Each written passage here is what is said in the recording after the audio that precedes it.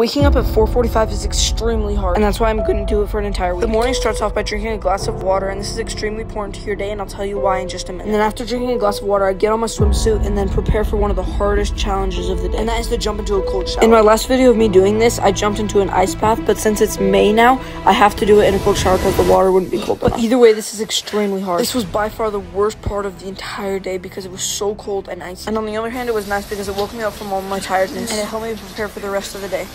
If you guys don't remember what comes next, it's a meditation, and I meditated for about 10 minutes while using a breathing technique to warm me up. Get ready, run, and then hit the gym. And then the run came next. This was really fun, and it helped me think about how fire my workout was going to be. Half moon, no full moon.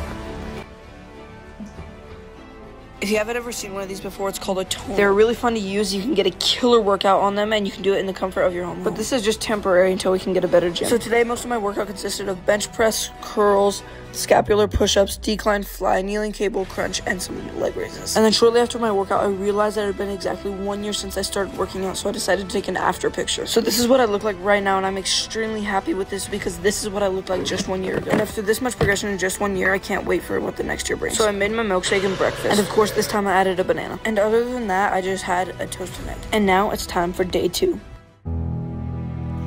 This right here by far was the hardest, but I decided to keep pushing through because I want to show everybody that you can do whatever you set your mind to. And if you're wondering why I'm doing this, I'll tell you right now. I'm doing this because, one, I have to because I promised you guys I would. But I needed something to drive me more, something that would make me want to do this. And is that you can get to a mental state where you just keep pushing through and your body just accepts that you're not going to give up. And I want to be able to do this with anything, and I want to teach you guys how to do this too. And that is my driving force. That's why I'm going to keep pushing through. So subscribe if you want to see me do more challenges like this.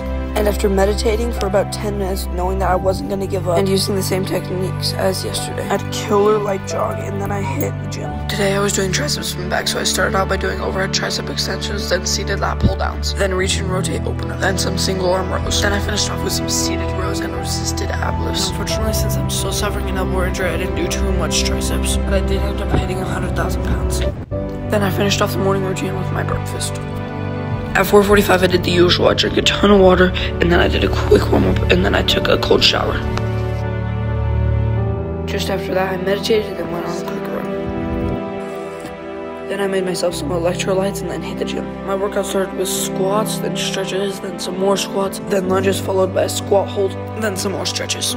Then I ate breakfast. Now I'm going to tell you the why behind everything. Why I drink water at 4:45 right when I wake up is because it'll cleanse your body without having anything in it. Then I warm up right before I take a cold shower just to get me feeling better. Then the cold shower is super important. This helps cleanse your body from any toxins that it has sitting in it, and it will wake you up. Then I sit and meditate for about 10 minutes. And I do this while I'm still wet because it makes me shiver. Shivering will help your muscles contract and relax, making you warmed up and better ready for a workout. And then I go on a light jog, and this is really helpful because it gets me warmed up even more, and it gets me woken up for the day. And then I work out. This is my favorite part of the day because it makes me feel like I'm getting stronger and building muscle, which I am. In this workout, I did some overhead presses, rows, farmer marches, front raises, and some ab rotations. And then I have my milkshake and my toast in there. And this is where I had my first major setback. I couldn't fall asleep until 12:30. But that aside, I kept pushing through and decided to not give up. Again, I needed to get to a mental state where I wasn't going to give up, and I wasn't going to let my body think that it was going to give up. And it came to the second to last day of doing this routine. The last day consisted of the usual, the cold shower, meditation, drinking of water, my light jog, and then I did the workout, which consisted of overhead press, lateral raises, shoulder shrugs, and some stretching. Then I ate breakfast, and it came to the very last day.